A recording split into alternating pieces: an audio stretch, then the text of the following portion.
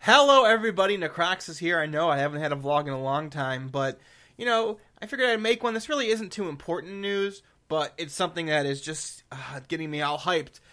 So, if you guys don't know, there's a magazine called Empire. I don't know if they're called Empire or Empire Magazine, but they often get a lot of exclusive movies or upcoming movie screenshots and pictures and interviews and stuff. There just was one with Suicide Squad with the Joker and Harley Quinn and Deadshot and Enchantress, which was really cool, and if you're into that, go look that up because that was awesome. But we just found some pictures leaked from that magazine article, which hasn't come out yet. 3 pictures. There's probably more in the actual article, but we have 3 pictures from the new Warcraft movie that I think you guys should see because, woo, they are cool. I am so excited for this movie. So let's see. First one, I'm going to start with True to My Heart, The Alliance. This one is a little blurrier, but it is Anduin Lothar, played by Travis Fimmel. He's clearly running from something. It kind of looks like he's in this weird, almost wintry area. There's a part in some of the footage the very brief footage that people managed to capture and get out from the last Comic-Con, where it showed Lothar in this weird, almost wintry looking place fighting against what presumably is an orc shaman or something like that.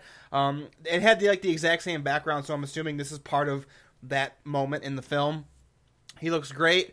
His armor, this might be the first time. I remember when we first saw pictures of him and people were complaining that his armor looked too cardboard-ish and fake.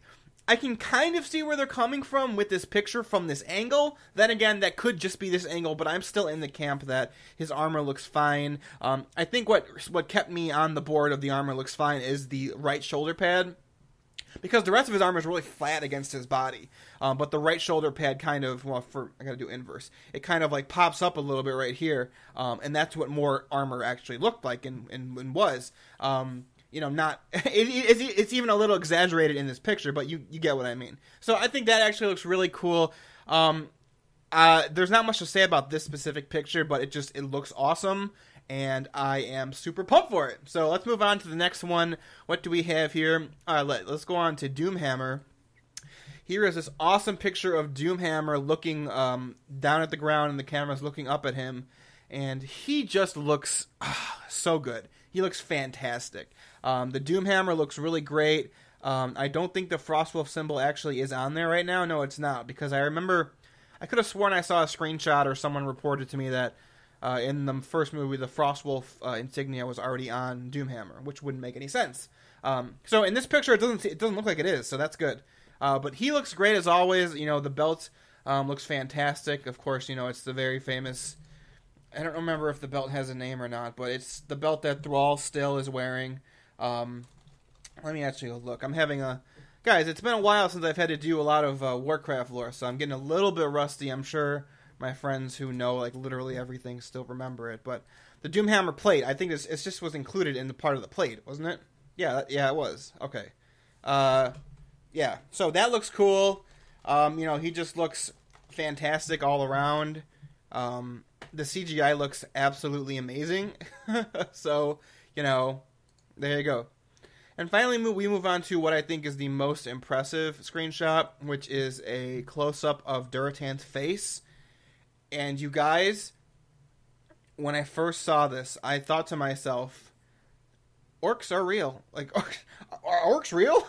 Orcs are real things in the world. This is not CGI. Someone just went out into the world and found an orc, and this is what it looked like. The CGI on Durotan's face is so fucking ridiculous. It's such ridiculous quality that it's mind-blowing to me that we have the technology to make this fantasy creature look like a real thing. The wrinkles on his forehead, the wrinkles around his eyes, his irises, his pupils. Everything is ridiculously awesome looking. I'm so excited for it. You can see the strands of hair on his head, on his beard, on his hair. The tiny little cracks in his one tusk. What the fuck? This is ridiculous. I think I said this 6 videos ago when I was talking about Warcraft with the movie, but You guys, I tried really hard not to get hyped for the movie, but I failed. Like, I failed. Fucking all aboard the hype train for the Warcraft movie. And I'm telling you guys, if this movie is bad, it might just break my little black heart, what I have left of it. It might just shatter it into a million pieces. If you played Undertale, when you die and your soul gets shattered, and that'll be me. That'll be my heart and my soul if this movie is not good. All the pieces seem to be in place. The graphics look fucking amazing. They have awesome actors. Duncan Jones is an amazing director. He hasn't done a lot, but what he has done I really like. Moon and Source Code are fucking awesome movies. Blizzard's directly involved. You know, people on the cast are fans of the franchise. Duncan Jones has like a personal direct line to Chris Metzen and people at Blizzard. All of the pieces are in place. I will be so sad and so pissed off if they mess this up. But I just wanted to get this video out. It's late at night on October 30th, but I saw these screenshots. I tweeted them out, so if you follow me on Twitter, you saw this already. But, and if you want to, my Twitter link's in the description. But it's great. It's great. I can't say anything bad about it. I am so hyped. I'm so hyped. Choo-choo, all aboard the fucking hype train.